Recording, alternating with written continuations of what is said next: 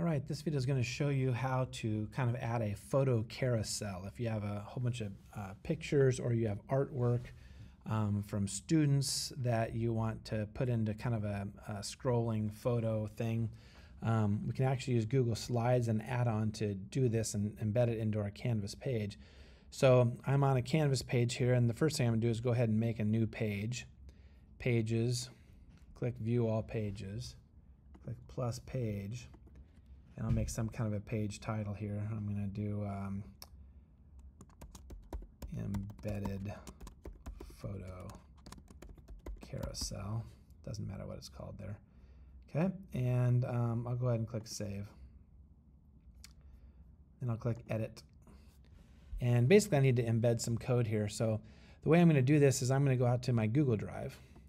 So go out to your Google Drive, and you should have just a folder of pictures. Get some kind of a folder of PNGs or JPEGs or something that you have in your Google Drive. I have a folder here called Turtles. They're not actually turtles, but Turtles is something we use in Python to draw different pieces of artwork. And so these are a whole bunch of students' different things here. So I'm going to click New, and I'm going to make a Google Slides. Okay, and once you're in Google Slides, I'm going to come up to Add-ons, and I'm going to go down to Photo to Slides, Photos to Slides, and I'm going to select Photos. And that's going to ask me to do some things here. It needs permissions to run, so I'm going to click Continue, select my account, and go down and allow it to steal all your bank account information. Just kidding. Now I think I have to go back, Add-ons. I think I got to do this again. Photo to Slides, select Photos, and now it's going to import images from Photos or Drive to Slides. So you can go to your Photos and get some Drive folder. I'm going to click in there. I'll click the turtles. I'll click Select.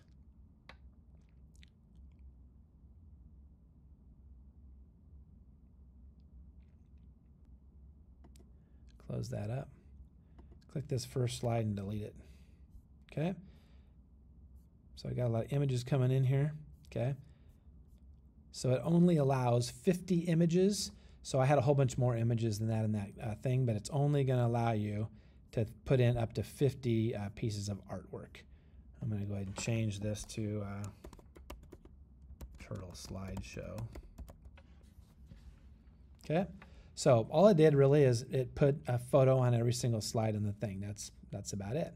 Okay, so what we need to do though is we're going to come up and we're going to click Share, and we're just going to change it to anyone with the link. We'll click Done on that. You don't even need the link. We're going to come up here now to File, and we're going to go to Publish to the Web. Publish to the Web. So we're going to do that, and we're going to click on Embed. And we have some choices here. We can do medium size, small. I'll just keep it on medium. Auto advanced slides. So you can do every second or every minute or every 3 seconds. I'm going to go ahead and I'm going to keep it at default every 3 seconds. The slides will just switch. Should I start the slideshow as soon as the player loads? Yeah, I'm going to do that. Restart the slideshow after the last slide? Yes, I'll do that. So it'll just be on kind of a cycle. So I'm going to click Publish. Are you sure you want to publish this selection? Okay. And so it's going to give me some code, and I need to copy that, Command-C to copy that code. And I'll close this out, and I'm going to go back to my Canvas page. That's all I need on the Google Slides. So I'm going to go back to my page, and on here I'm going to click this little icon right down here, which takes me into the HTML editor. So I'll click that, and I'll just paste the code in. If you look at this code, it's not as hard as it looks. It's an iframe. Basically, it puts a frame in the picture and embeds this thing in there. SRC stands for source, and that's the URL to where that thing is. There's a couple parameters in here. Start equals true, because it's going to start right from the beginning. Loop equals true, because it's going to loop around. There's a delay in milliseconds. 3,000 milliseconds is 3 seconds until it goes to the next thing. So these are all little parameters. You could actually change them right in here if you wanted. There's a width and a height of the frame. So you can come in here and change kind of the width and the height of that if you'd like to do that also. Okay, so it's all good right there. And if I just come down and click Save, there we have it. And if you wait 3 seconds, it's just going to scroll through these things. And so now you have an embedded photo carousel. Just to show you, if you come back in and edit and you hit the code again, and let's just change this to like 300 by 200, and come down and click Save again.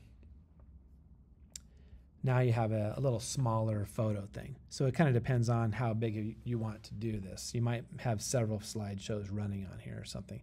So that's how you can do an embedded carousel in your Canvas page.